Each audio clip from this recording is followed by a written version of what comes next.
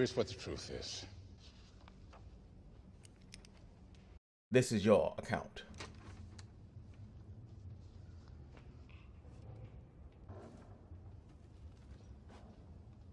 This is your account.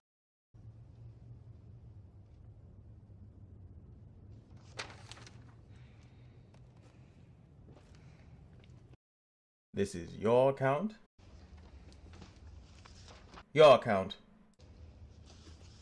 Your account.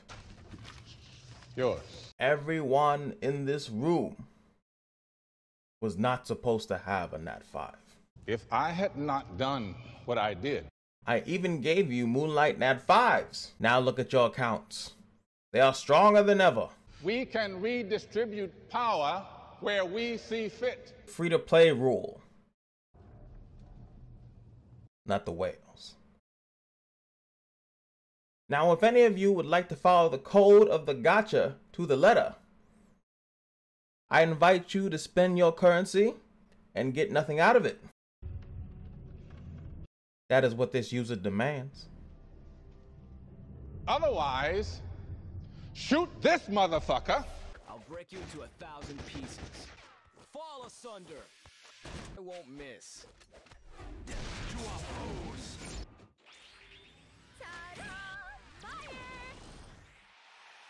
You've made it this far, but no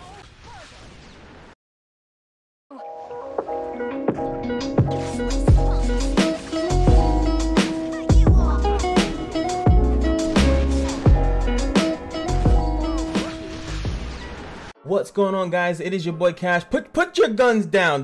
Don't you come on, damn it. Damn it, it was a joke.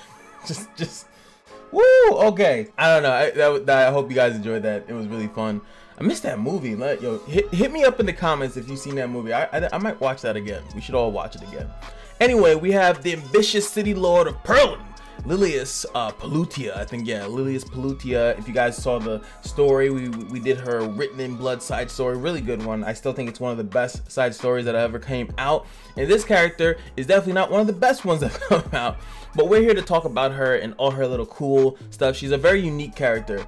I don't really care how useful some characters are, but sometimes it's just really cool to see how unique they actually are. What they bring to the table and, you know, things of that nature. That's what's important. I don't care if a character, that's why I'm gonna bring Furious right back, even they have like a beef, you know?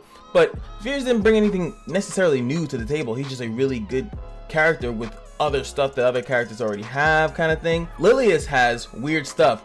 I would say she's probably less useful than Furious is, but you know, people are finding ways to use her. So as you can see, I'm just pulling up the stats here. So let's look at her beautiful base stats when awakened. 821 attack, who cares? 6751 HP, good stuff. Speed is at 110, which is amazing for what she's meant to do. Also, just, you know, having over 100 speed is good. Having 110 is even better. As you can see here, her effectiveness goes up a little bit, and that's pretty much it for the base stats. So with a little bit of assistance of the speed, that's all you really need to do. And I'll actually go into, once we have to go through the skills, what they do, and then it'll make it easier to go through what kind of gear you're supposed to put on this character. But let's just go over to the best part. The best of the best of the best, sir. I'll show you who's in charge. Ooh, she just looks cool. I love the shield. Let's check out the S1, which is going to be Follow Me Charge. Takes the lead and attacks, triggering a dual attack from a random ally. Damage dealt increases proportional to the caster's max HP. As you can see, there's nothing but damage. It's actually one of the cooler animations in the game, in my opinion. Look at that. Just looks really smooth. Like it's like she's shadow stepping to a certain degree. It just looks really cool. Next up is the S2, Defensive Formation. Acquire 2 souls, 5 turns. Deploys a divine weapon, granting a barrier to the caster for 2 turns before a 85% chance to provoke the enemy for 2 turns. And you can soul burn it for 20, which is a bit hefty in my opinion. And it will ignore effect resistance. That's if you really want the provoke to land. And this is where her effectiveness comes in, that she gets in. And also here too, I kind of forgot that this had a chance to happen. 85, you can bring it up to 100%. You can also knock the cooldown down to 4 turns. I feel like this is not that it's not a useful skill, but you just won't see it as often. It's a nice in between. I just like it looks really cool, very cool visual. that same purple shield. A lot of courage to challenge me. So just looks really cool. It's a nice skill. It's pretty much in between if you know you're not S1ing, but for most of the time it's just S3, S1, and then you S2 in a situation. I feel like you're S2ing more for the provoke than you are for the barrier itself. The barrier is nice because it happens regardless, but you're usually using it because you kind of want to provoke a target. It's a 2-turn provoke at that, so it is really good. It's definitely good to stop an enemy from using a skill, but you're most likely bringing Lilias in because of the S3. Ready, load, fire. Acquire 3 souls, which is pretty cool, and it's 5 turns going down to 4 if you mola it up, and everyone just got 1 billion molas, so if you have her, maybe you want to invest in some Lilias. Now this one dispels all debuffs on all the allies, which is great. So if you have any funky doo-doo on your characters, that will just go away immediately. And then commands the Perlin army to fire on all enemies, decreasing combat readiness by 25%, which is really good as well for the effectiveness that you get for free through awakening, and inflicting damage according to the attack of the hero with the highest attack. It also gives her 50% combat readiness, so you can pretty much S3 and then go into something pretty quickly into another S2 or S1. So you don't need to S1 or S2 in the beginning. It's no reason that you would ever need to do that unless you really would rather provoke a target. But yeah, right, unless you have that soul burn or she has very high effectiveness, your provoke might not land. So this one is just bread and butter. Let's check it out, as we've seen many times. Ugh, this looks too good. It looks way too good. It just looks phenomenally good. Now, when it comes down to this, obviously, I'm gonna do my due diligence in this video, and we're gonna go and check all, well, I'm not gonna check all of them in video, but I'm gonna go check all the characters, you know, the ones that don't start with Gunther. I'm gonna check all the characters and see the highest ones, and I'm gonna put them in the video, because obviously there are certain characters that are gonna make this do crazy amounts of damage over others just because of their raw base attack. Like, they just have high base attack, and then you give them a bunch of attack, and then they're gonna skyrocket. Alright, so let's start at the tippity top. Gunther is the highest base attack in the game, plus with his passive, he's literally the best one if you're trying to do the cheese strat of having an absurd amount of damage on Lilias's S3. You guys know I'm not a showcase kind of guy. I like to just kind of present stuff. I don't showcase it. There are plenty of videos. I saw Tenhaz. I think that YDCB has one, and very many other creators. If I miss someone, feel free to link it in the comment section. I really don't care. I'm not trying to say don't look at them, come to me, but I personally don't have the time to always build up these units to showcase half the stuff, but I do like to bring you some of the background facts. Yes.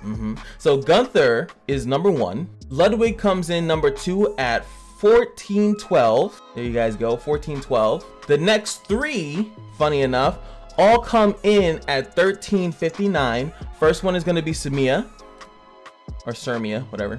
Moonlight Ken, 1359. And last but not least, Tenebria. Tenebria is also 1359. So Sumia, Moonlight Ken, and Tenebria are 1359. Next up are 2 more that are 1316, which is Basar, and Lulu, or 1316. And there's one more tax bracket. One more tax bracket. I'm just trying to give you guys as many choices as far as characters that you're gonna want to run with Lilias to really bring out that S3. So I just wanted to be a little bit thorough. The last tax bracket is going to be 1283, which is going to be Vildred, Arbiter Vildred as well, Kisei, and last but not least, Lidica. These characters have 1283. Now, characters under that are about, like, at least for the Nat 5s, they're 1228. Nat 5, that's like Says, Sigret, Specimen Says, Violet, Vivian. Those characters are 1228.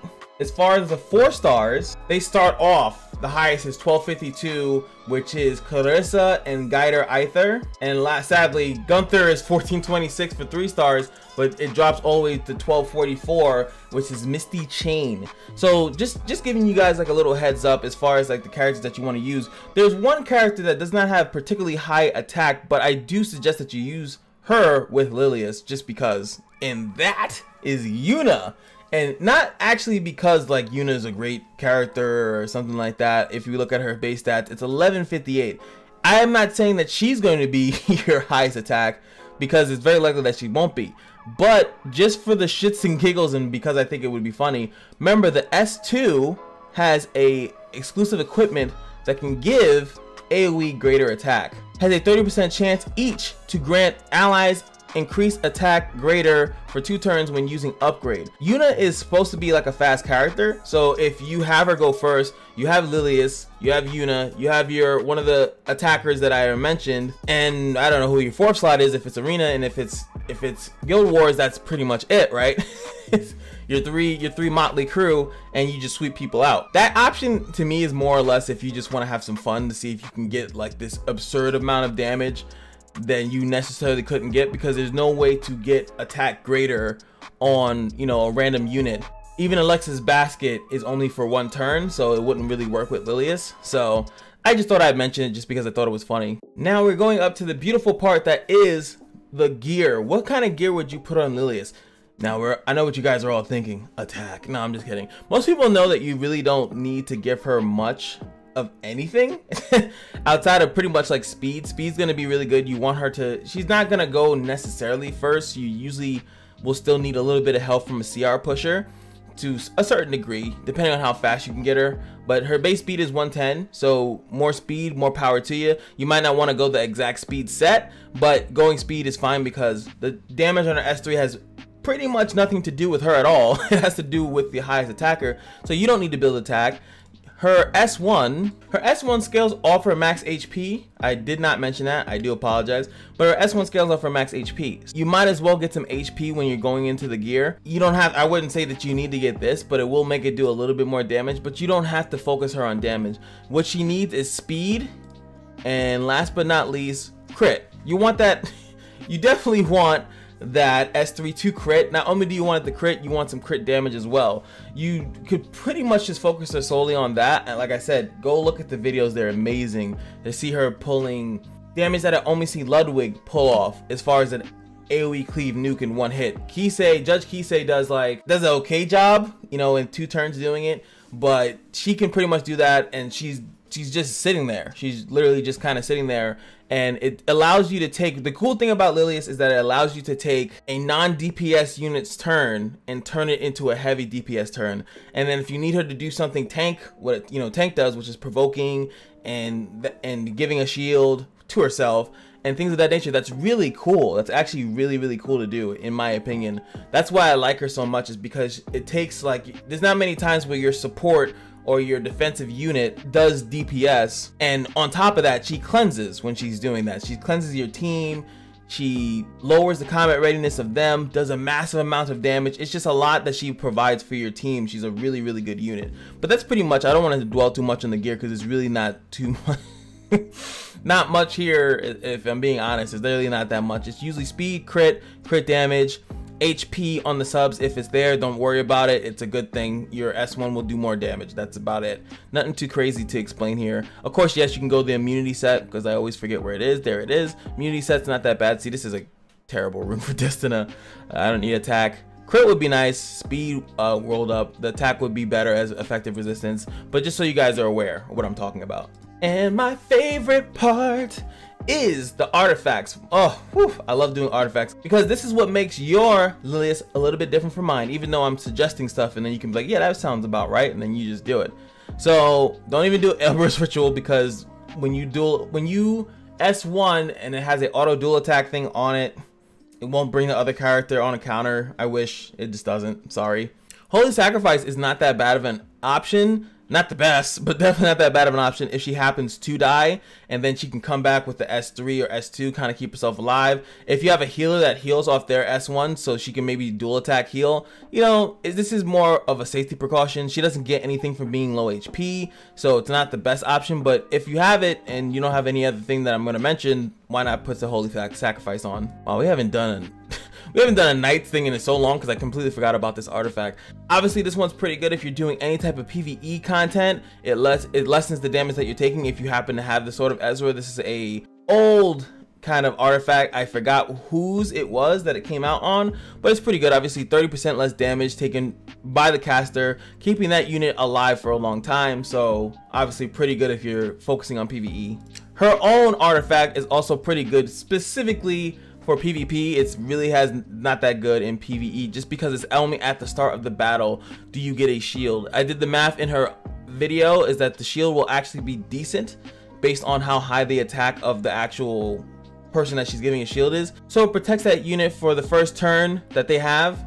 Obviously, if it's like Gunther can't be crit. Well, I just saw YDCBU's video a couple days ago, and yes, for some reason Gunther can still be crit, even with his passive leveled up and having Diane's crit resist buff, but still can be crit. If a knight had this artifact, then Gunther has a higher survivability, because obviously you're going pure DPS, pure attack on that one unit that's with Lilias. So it's not that bad to have this on there. It's actually not that bad for any knight that's in there, because I feel like the knight's artifacts are very flexible based on the team comp that you have in there. Hillig Lance I think is a pretty good option. If your allies are getting single target attacked, it will allow you to bump up. I think that this artifact is slightly dependent on what you're fighting though, because if you notice that a team comp has a lot more AoE than single targets, then you're not going to get as much boost out of it. But still, it's pretty good that every time a single target attack is, whether it's a dual attack, a counter attack, and as long as it's a single target, you're going to get a 10% boost if this is maxed out. So I think that that's pretty good. You can definitely give yourself and steal some turns with this. Aureus and Adamant Shield, I'm not going to go into each one. They're pretty much both the same. If you're looking to have her save or reduce the damage of her teammates a little bit, I don't know if you really want her to do that, because her provoke and her shield is only for herself, so it's more she's trying to absorb the damage. So I guess you can say Aureus will be good for that.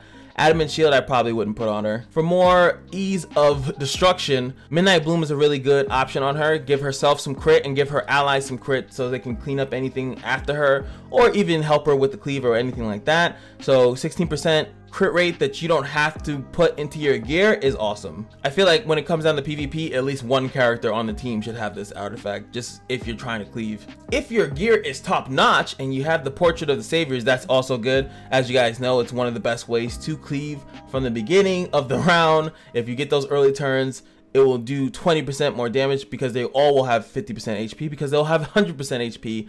So it's really, really good if you can get that turn, and this will do a lot of damage and assist with the cleave.